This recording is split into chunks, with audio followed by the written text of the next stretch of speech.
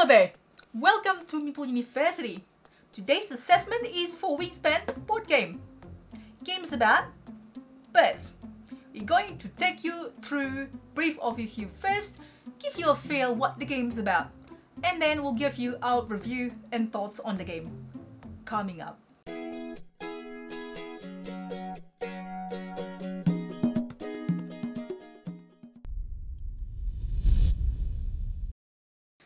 I'm Stella. Here at Meeple University, we do a variety of quality board game videos. How to play, overview, review, playthrough, vlog, and segment at Board Game Breakfast, Dice Tower.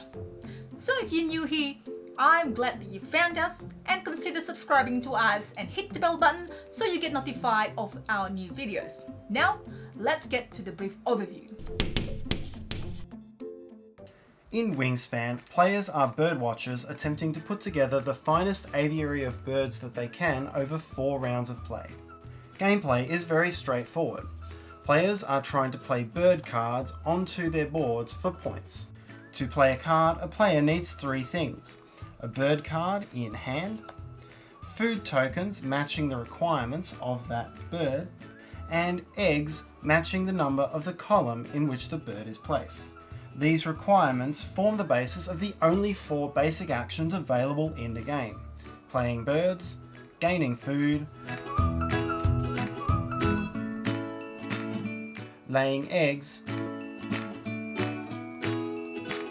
and drawing cards. And on each turn, a player chooses one of these 4 actions to take. The game will escalate in pace.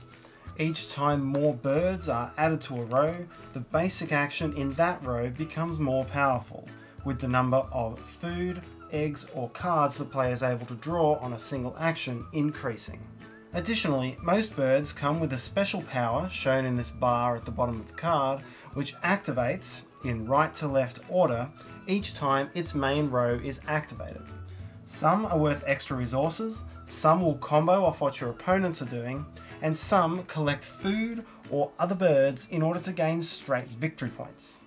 Thus, players will seek to put together the most effective combinations of birds that they can in specific rows in order to maximize their points. Players will use and then move these action cubes in order to keep track of their actions and avoid confusion. Players will have fewer overall actions in each subsequent round, but will be able to do more on each round because of the combinations that the birds provide.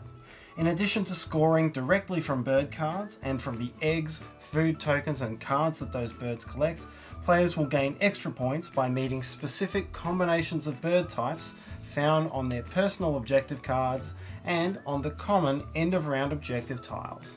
The player with the highest score after 4 rounds wins. Well, if you don't know how to play or what Wingspan is about, hope our brief overview gives you a little bit of idea about how it plays. Now, on with the review. Let me start talking about the artwork and components of Wingspan. Oh my god, it is really pretty if you haven't already noticed. Rulebook, even the rulebook has got one of the best finish I've seen in a game. It's very luxurious. It's really good quality. The colors of everything here, the color scheme is really pretty. The bird eggs here, I'll just put it in small brown bag here, is really great. The pictures of the bird are just amazing, along with a bit of information for each bird for those birds enthusiasts. The trays for the birds, the dice tower is just amazing. You have to assemble it first. It's really pretty. You just, you know, pour all your dice here and put a dice tower. Just a little bit of criticism that I would say is that it could be a little bit fiddly. It could just be me as well, so just be really careful in assembling this. It might actually come off a little bit, so that's the only thing, but it is just amazing components. The bird cards, there are 170 birds, different birds, 70 cards. They're all unique with different powers, different birds with a little bit of information about the birds. It feels like pretty much all the components, even the the trays that you put the cards, because everything else looks so good.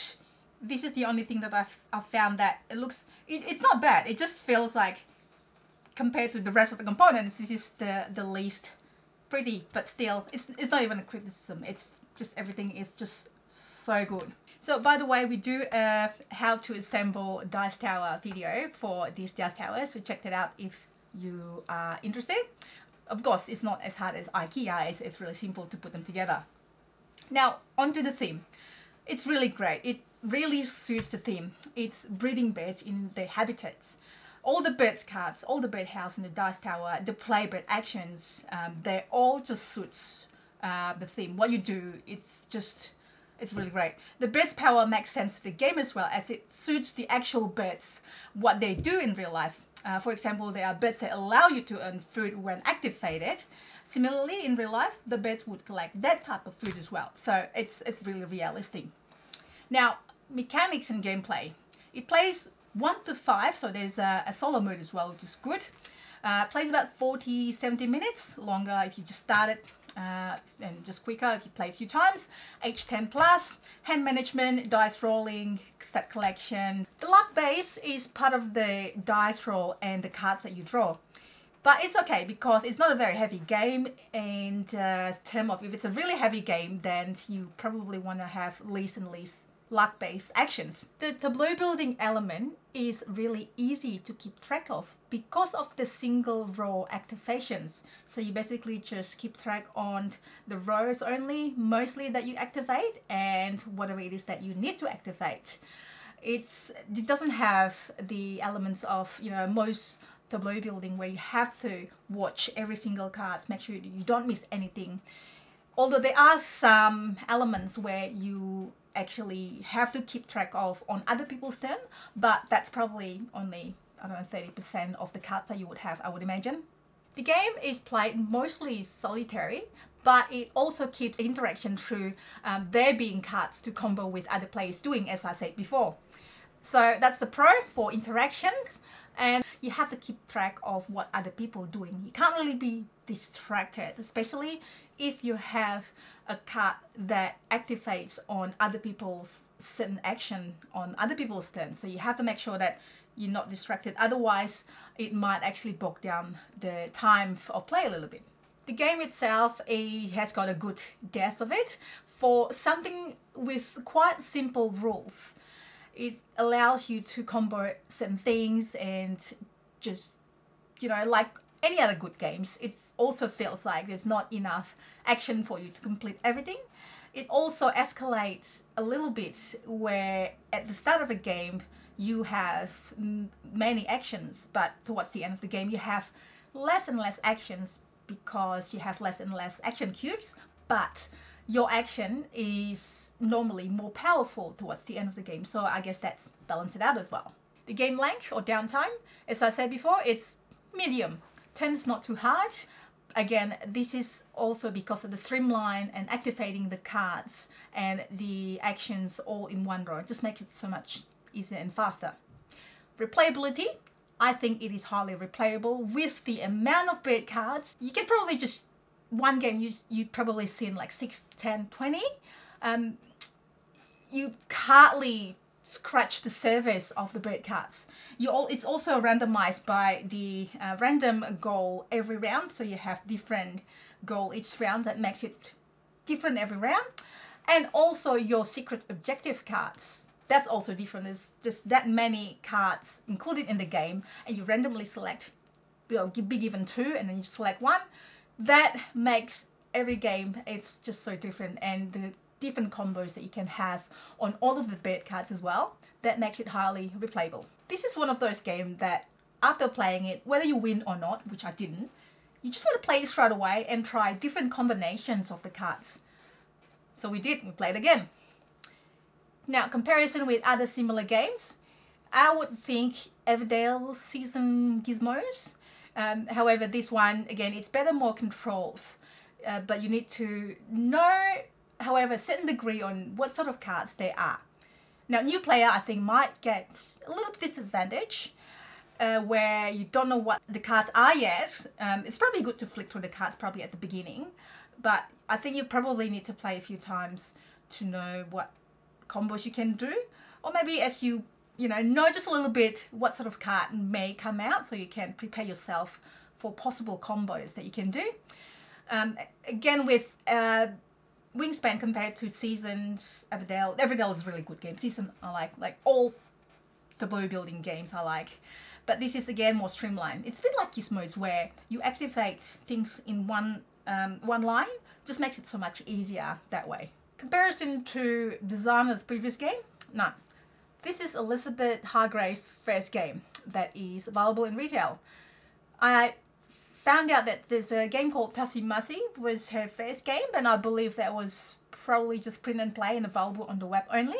The type of group that you would play this game with would be, because it is a good medium complexity, probably good with casual to seasonal gamer. It's not as complex as Seasons. The complexity is a little bit like Everdell complexity, so if you like Everdell, I think you're gonna like this game as well.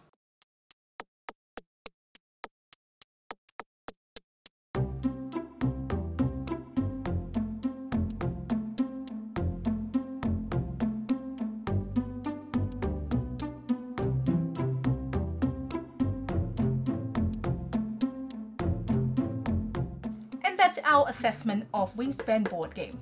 We hope that you find this lecture is useful. Feel free to agree or disagree. After all, this is our thoughts of the game.